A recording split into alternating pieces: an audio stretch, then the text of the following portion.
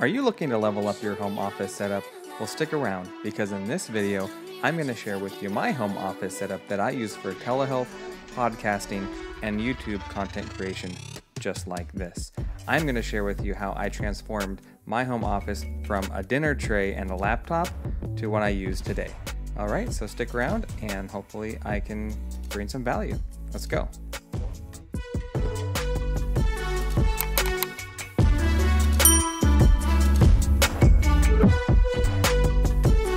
Welcome back to the Mental Health Toolbox. I'm Patrick Martin, your host, and if you're just meeting me for the first time, I'm a therapist by trade, and I'm on a mission to help share valuable coping skills and practical advice that I've learned in my own journey of self-improvement. And in this video, I will be sharing with you my home office setup, because if you're like me, this pandemic has been quite an interesting time of rearranging the home life and making things work. So it's been a bit of a process for me and figuring out how to make the home office setup evolve into a functional workstation. All right, so I'll be sharing with you the different items, products that I use in my workflow, and hopefully you can gain some value from what I share. All right, so let's get started. All right, so the first thing I would like to share with you is lighting. So if there's anything we know about video and home office, telehealth work, video content creation, it is audio, video, and lighting are the three main cornerstones, right? And so the first thing I want to talk to you about is lighting. So I know there's a lot of lighting options out there on Amazon. I can only speak from personal experience. I use a ring light, and I'm sure you're familiar with those. They're like the circle things that shine on your face, like the one I have now. But the thing I like about my ring light a lot is that it's dimmable. It was actually recommended by another online therapist who is kind of her main thing. She's all about online therapy, telehealth, before it had as much attention as it does now with the COVID-19 pandemic. It's forced most therapists, if not all therapists, into online work. So I was a little ahead of the curve, started using telehealth, but just before the pandemic set in. So I did a lot of research. Amber Lida, shout out to her, is the guru that I gravitated toward, and she suggested the Neewer ring light, most importantly because it's dimmable. And it's important that you can dim the light, so you're not blinding yourself, but also if you're doing video, because the lighting changes from daytime to nighttime. So it's important that you're able to adjust for the lighting in the room, and it really does make a big difference in terms of the picture quality. Okay, so I do recommend the Neewer ring light. It comes with a stand and equipment. You can even change the plastic covers on the light for the different kind of shading, warm light, etc. So I'm a big fan. Yeah, so check that out. All right, so next up we have video. So what I use is the Logitech C920 HD Pro webcam with a privacy shutter. I think it should be mentioned that these little webcams are decent, but you can give them a little boost with an app called Webcam Settings. After many YouTube searches, I found out how to tweak the settings on the webcam with a simple free application.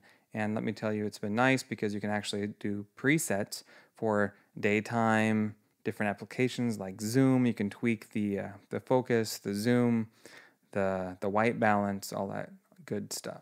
And so it's really nice because then you can just do a quick toggle. You can favorite some settings, and that way, if you're toggling from like Zoom to a telehealth platform or other types of video, you can just kind of switch it around based on your preset settings that you've already played around with. So I like the Webcam Settings app in combination with the Logitech C920. That's been a really solid video source for me. I'm a Mac user, so as you know, a lot of the Macs still use the old 720 cameras, and that's just not really up to par, especially with all of the options we have today. So if you can still get your hands on one, the Logitech C920 is a handy choice. A lot of the cameras are selling out given the pandemic and the high demand for video technology.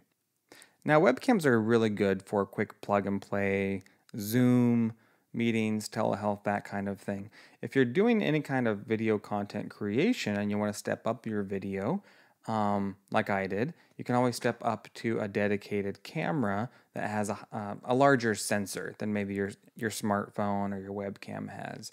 That gives you a lot more depth of field, depending on what kind of lens you're using. I went with a Canon M50 mirrorless vlogging camera because of a couple of reasons. It was recommended by Sean Cannell in Think Media, so I did a lot of YouTubing on his channel, a lot of searching, and this is the camera that was affordable, middle of the road, starter kind of quality camera. But the reason he recommends it and the reason I love it is because it has the flippy screen, which I'm using right now as I make this video, because I can actually see myself, and it has autofocus, right? So that the box, regardless of how I move around, it stays on my face, and it continues to autofocus in real time, which is wonderful. In addition to that, you can also change out some of the lenses. So I stepped up my camera to a Canon 22mm prime lens, as they say. It's the pancake lens, but that gives me a wider view. It also gives me more depth of field, so you'll notice the background is probably a little more blurry, and that kind of adds to the crispness of the video. Okay, a couple other things I really like about using a Canon dedicated camera is you can also get a battery pack that gives it endless battery life. And that allows me to, for example, if an hour-long therapy session, I don't have to worry about the battery dying. If I'm doing a lot of recording for YouTube, I don't have to worry about the battery dying. So the ability to just plug it into a wall outlet and have endless battery is a really nice option. Okay, so one other feature I really like about the Canon cameras is that Canon now allows you to use your dedicated camera as a webcam. And this rolled out a few months into the pandemic, mostly for PCs, and the Mac version has been in beta up until last week. I think they actually rolled out, I think it was last week, they actually rolled out the full version for the Mac. So I'm excited to try that out. But it basically allows you just to plug a USB cable into your Canon camera, and it functions as a webcam, which will level up your quality of video for things like telehealth, Zoom, online meetings, that kind of thing. So more than just regular video. Prior to that, you had to use something called a capture card, which I tried. I had a capture card, but the problem is I wasn't able. It wasn't a clean HDMI out, which basically means I wasn't able to get rid of the autofocus square around my face, which is one of the main reasons of having a dedicated camera. So props to Canon for doing that. All right. Another thing, if you are going to go with a dedicated camera that I strongly recommend, is a decent tabletop tripod. The one I use is the Neewer brand, just like the ring light I mentioned, Neewer, Neewer tabletop tripod. And that just kind of lives behind my external monitor and allows me to position my camera just so, as a webcam would, typically sit on top of the monitor. This allows me to raise the camera right behind my monitor and get a good eye level view of the lens. All right. It's also very portable, and if you collapse it, it makes a really good means of holding the camera if you're doing any kind of vlogging or video work out, away from the desk. All right. Next up, we have the external monitor. Okay. And I know there are a lot of options for external monitors. I don't claim to be any expert in this regard, but I did do a fair amount of research, and I know Apple recommends a higher class monitor, 5K. It's a little pricey. I think it's in the $2,000 range. I was able to find the LG monitor I'm using right now. It's a 27-inch 4K UHD IPS monitor. And I have been using it for close to a year now, and I absolutely love it. It plugs right into my old MacBook Air, 2015 MacBook Air that I'm still running. No issues. Along with the cable that I use, the mini DisplayPort to DisplayPort cable. And I put a link on the the description of that as well if you're running an old laptop like myself. But it, gives a really clean feed. I don't have any issues with plug and play. Plug it in and it's good to go. As long as the computer's plugged into a power source, it syncs right up, and I don't have any issues with resolution or changing the resolution or anything like that to get a nice picture. So it definitely makes my workflow easier all around, having a dedicated desktop external monitor, right? All right, and moving on. So the next thing I recommend for the home office, my home office setup, is the external keyboard. Now, I actually purchased this a while back. I use a Jellycomb wireless keyboard and mouse combo, and this thing has been tried and true. I think I've only had to charge it 3 times, and I've had it well over a year now, and it just keeps trucking along. I really like the feel of the keys, as well as the style, and especially because it has the full number pad on the right side. So it just types really nice. I know there's probably some, really nice backlit keyboards out there. Apple has their own Magic Keyboard, which I haven't tried, but I will attest to the Jellycomb. I really do like it. I recently transitioned away from the actual mouse, external mouse, and moved toward a Apple Magic Trackpad 2, mostly because I am a Mac user. The Magic Trackpad allows me to use the finger gestures that I'm accustomed to for quick navigation, especially video editing, that kind of thing. It's just very native to me since that's what I'm used to. And it's actually made my workflow much nicer, and it's been kinder to my wrist, as opposed to the traditional mouse. So if you're a Mac user, you may find that the Apple Magic Trackpad 2 suits you well as well. Okay. Another thing I recommend is AirPods. I wasn't an AirPod user. I'd never tried AirPods up until, I'd say about last Christmas is when I got them. And I had no idea. If I had known how handy AirPods were, believe me, I would have been using them when they first rolled out. I know they have the AirPod Pros out now. It's just not something I've tried, but I have the classic AirPods with the charging case. And let me tell you, these things are a godsend. I practically live with these in my ear, being a podcast addict myself. I always have Pat Flynn or Sean Cannell or somebody else in my ear via podcast when I'm doing the dishes, laundry, but especially during the work day, because I do telehealth work from home, and a lot of what I do is via telephone. So phone sessions in addition to video sessions. And so I have an AirPod in my ears going 10, 15 hours a day sometimes, and these things just never quit. And they're very inobtrusive, very non-intrusive and very handy. So must say I love my AirPods. I think you will too. If you haven't tried them, I know there's a lot of other options out there, but for the the price range and the functionality, I just think they're a wonderful, wonderful product. So if you do a lot of telephone work, headset work, I do recommend trying out AirPods. Okay. All right, so moving on to another major feature of the home office setup, especially if you're into any kind of video production or podcasting, like I've been dabbling in, you have some options. So the mic I started off with, which actually there were a couple, were USB XLR microphones, meaning they would function both as USB and XLR microphones. And one of the ones that are highly recommended by Pat Flynn, who's kind of the guru on podcasting, is the Audio Technica. If you can still find this guy, I'm sure you can. It's nice because if you're just starting off and you just need something simple for improved audio, it has a USB option. So you can just plug it right into your laptop and you're good to go. No issues. And then when you're ready to level up your audio, after you've had some experience, if that's something you want to do, you can get an XLR. It comes with an XLR cable, and it plugs right in there. And then all you need to add is an audio interface. It also has a headphone jack if you're using the USB functionality, and then you can monitor yourself while you're using it. Very handy.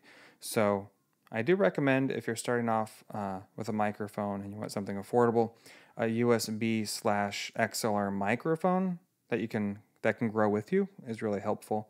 I do recommend the Audio Technica, and this one is the ATR 2100 USB microphone. But they have other options out there as well. I'll put some links in the description, of course. And once you are ready to move up from there, the next quality microphone you'd probably want to get is the Shure SM58. These are both dynamic microphones, both Audio Technica and the Shure. And the reason I like dynamic microphones is because they block out ambient background noise. You kind of have to get really up in the microphone like I am right now. But the nice thing about that, I have kids, I have dogs. There's always some noise going on in the background, and this allows me to have to worry less about filtering out that ambient noise, background noise when I'm in the editing, if I'm doing any kind of video. And if I'm in a therapy session, for sure, because as a therapist, I really don't want to, intrude in the session on the person's privacy anymore, or make them feel any more uncomfortable than they may already, especially in light of telehealth. So I like the dynamic microphones, very handy. So I really like the options with the USB as well as the XLR microphones. The Shure SM58 dynamic microphone is been around for ages. It's a classic. This is what they use on stages for professionals. And it's fairly affordable. I think it's about $100 when I purchased mine. And it works pretty well with just a standard audio interface. I use the Scarlet Focusrite 2i2. And if you step up from there to what I'm currently using, which is the Shure SM7B dynamic microphone. That is about a $400 microphone, but that is studio quality. So if you're going to be any kind of, if you really want the best quality sound, you're probably looking at something like the Shure SM7B. And in addition to the audio interface that I use, the Scarlet 2i2, which is basically what the microphone runs through between your microphone and your computer. These microphones need a little extra boost. So in that event, you would need something that's called a microphone activator, and I use something called a Cloudlifter. So this prevents you from having to crank the gain all the way up on the interface, which can distort the volume a bit. So my current combination is the Shure SM7B dynamic microphone and the Focusrite Scarlet 2i2 audio interface and the microphone activator, which is the Cloudlifter CL1. Now the CL1 just means that it'll accommodate one microphone. And on the interface, the Focusrite 2i2, that means you can plug two microphones into it. If you have a 4i4, that means you can plug 4 microphones, etc. I think they have them go up to 8 microphones. So, but for my purposes, my setup is fine. I'm sure it is for you too, if it's just you or maybe you and one other person. Okay, so I'm currently using the Shure SM7B dynamic microphone, the Focusrite 2i2, and the Cloudlifter CL1 for the microphone. All right. Now, one other thing to consider when you are using professional microphones as opposed to just the mic built into your laptop or your AirPods, for example, is how you're going to support the microphone, right? So I started off with something called a desktop microphone stand, and I really loved it. It was the on-stage adjustable microphone stand, and it's nice because it's very weighted, and if you don't have anywhere to attach your boom arm, for example, to the desk, or if it's just not practical, then a desktop microphone stand is handy because you can just move it around wherever you need it if you've got the desk space. I recently moved up to the Rhode PSA1 swivel mount studio microphone. It's a boom arm, and this is nice because you can either mount it to the side of the desk or you can actually mount it through the desk. It comes with the the equipment for both options. If you're going to put it through the top of the desk somewhere, I think you do have to drill a hole. But it's not something I've had to encounter. I just was able to mount it to the back of the desk, no problem whatsoever, and it's been very, very reliable. I haven't had any issues with it. So if you're interested in a boom arm, I do recommend that one.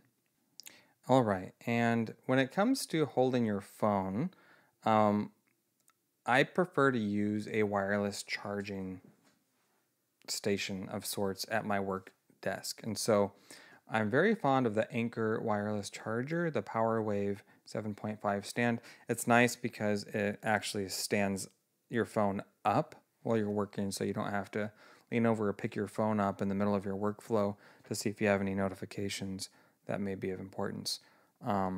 I feel like those small things do make a difference in my workflow. I also have the flat charging stations, which I use sometimes, but I'm really fond of the Anker PowerWave 7.5 stand. It's been going strong for years. I haven't had any issue. I do recommend that. All right, and some other considerations with your home office setup. If you're like me and a Mac user, one thing you might suffer on is ports. And what I have found to be some easy solutions are the Anker 4-port USB hub, and it's fairly cheap, and it gives you 4 extra USB ports, USB 3.0 ports. Since I'm running an old Mac, oldish 2015, it gives me all the ports I need for my audio interface, my microphone, the monitor, anything I need to plug in, I'm good. And no issues. External hard drive, I just love it. It hasn't given me any issues, any hiccups so far, and I've had it probably about 6 to 8 months now. So no issues there. If you want, you can always step up your port game and go with something like the CalDigit TS3 Plus Thunderbolt 3 dock, and that'll give you all of the ports you need. I'm going to probably grab this once I move up with my computer. I'm holding out. I know Mac just rolled out with the M1 processor Macs, and I'm really excited about that. I'm actually saving my pennies for the 16-inch or 14-inch MacBook Pro when that rolls out, and then I know I'm going to be more limited and on my ports, and everything will be Thunderbolt 3. So I'll probably end up grabbing that CalDigit port dock when that happens. Probably I'm guessing June or by next fall when that rolls out. So all right. The next thing to consider is an external hard drive. So if you're just doing telehealth, home office work, maybe disk space isn't an issue for you. But if you are like me and you do any kind of video creation or video work, you probably don't use the hard drive on your laptop to store all your videos because that'll take up space real quick. So something I've invested in is an external hard drive. So the one I'm currently using is the Samsung T5 portable solid-state drive, 2 terabytes. And that's running right now about $230 on Amazon. I just got mine on sale, but I think normally they run about $270. But I do recommend you get a good solid-state external hard drive. If you get a decent speed, I'm currently using 540 megabytes a second. It's caused no issue for me in terms of lag or anything like that. And I do video editing and whatnot, so no complaints on that end. As far as cleaning up your desk space and freeing up room, I tried out this 12 South book arc for my MacBook, and basically what that does is that just props my MacBook up and keeps it out of the way. And it's amazing how something so simple can actually really make a difference, because before I was trying to lay my MacBook in front of my monitor, in front of the keyboard, and my desk is like 25 inches deep and not 30, and so it was creating a bit of obstruction and just wasn't feeling good. So I went and got this guy, and it's been actually really, really nice because then I can just slide it right between my boom arm and my monitor, and it just frees up a lot of space and feels good, and the ports are really accessible that way. So very happy with that. Again, that was another recommendation by Think Media and Sean Cannell. So shout out to Sean for that. All right, so almost to a close here. A couple other things I do want to mention are the chair, the portfolio, footrest, and fan, and of course a pin. So these are the other kind of maybe ancillary things that you may not come to top of mind when you're thinking about home office setup or workflow.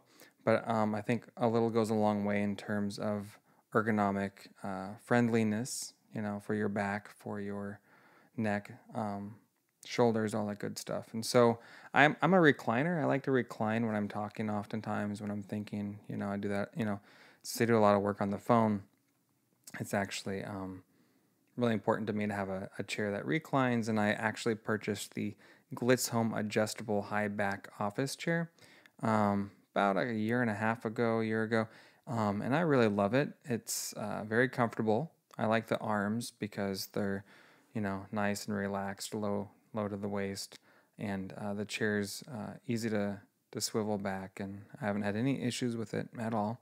So I do recommend the Glitz Home adjustable high back office chair if that's, if you're in the market for a chair. I've had no issue with it. Another item that I just, could rave about is the Alpine Swiss Genuine Leather Writing Portfolio. I have actually loved this thing so much. I purchased it, my first one is by Swiss Army, and I purchased my first portfolio from them back in 2011. Yeah, 2011, yeah. And that was such a nice portfolio that I ended up getting a second one for my home, and I still use both to this day. And they've held up, was it 9 years now, without any issue. And so for, I think they run about $50 now. You have to check, but I'll put a link in the description. The Alpine Swiss portfolio is just a really nice addition to your home office. I do a lot of handwriting, obviously, as a therapist. I take a lot of notes, and so I've really just come to love these portfolios. And in the same vein, I think it's good to have a good pen, and I highly recommend the Cross pens. I currently use the Cross Classic Century pen. It's a ballpoint pen, and I'll put that in the description as well. But I think a good pen and a good portfolio, if you're doing a kind of therapy work or taking regular notes, goes a long way. All right. And just a couple last items here. I recently purchased the Eureka Ergonomic Tilt and Adjustable Footrest to keep under the desk, just to make sure I'm, keeping everything ergonomic. Especially as I adjust my chair a lot depending on what I'm doing and how I'm feeling. So it's nice to have the option to keep my feet nice and level. And that's a cheap way to make sure that you're taking care of yourself, all right? And lastly, I think it's really important to have a fan, in the room. If you're doing a lot of home office work, the temperature fluctuates. If you're using any kind of additional lighting, like a ring light for videos or telehealth, things can heat up pretty quick. So I do recommend that you use an oscillating fan. I've been using just what we have around the house. It's a Lasco portable electric oscillating tower. I love this thing. It's quiet. You can adjust the speed on it, and it keeps things nice and cool while I'm going about my work day. So no complaints there. But I do think it's important to have a fan and that you're doing what you can to be comfortable in your workplace, because your physical comfort goes a long way in terms of your distress tolerance, your mental health. So comfy clothes, comfy chair, comfy temperature, all important things. Okay, so I hope you found this helpful. Just to recap, we covered lighting, video, audio, external monitors, keyboards, mouse, and then some additional luxuries. And I hope that you found this helpful. You can find all of these items that I've covered just by going over to mhtgear.com. That's mhtgear.com. I will also put all the links there in the description for you. So please let me know if there's anything else that you think should be on this list. Please put it in the comments. Let me know, and I'll take a look at it, and I'll be sure to add it, check it out myself. And then if you find this information helpful, please do share it with anyone else that you know might be in the market to vamp up their home office. It looks like this pandemic is going to last, oh, gee, who knows, another 6, 7, 8 months. So if you haven't given a little upgrade to your home office, maybe now's the time. It is Cyber Monday today that I'm making this video, so I'm sure the sales will be going on for a while. And yeah, so as always, more tools for your toolbox. I want you to go make good things happen. And one thing I forgot to mention, I think it's important to have a furry friend. You know, we have a couple dogs, recently got a puppy, and just makes the home office life all that much better. So, you know, I'm all for furry friends. Okay, so hope you enjoyed this. Do share, like, and subscribe if you haven't already, if you find this helpful. And keep thriving. Bye-bye now.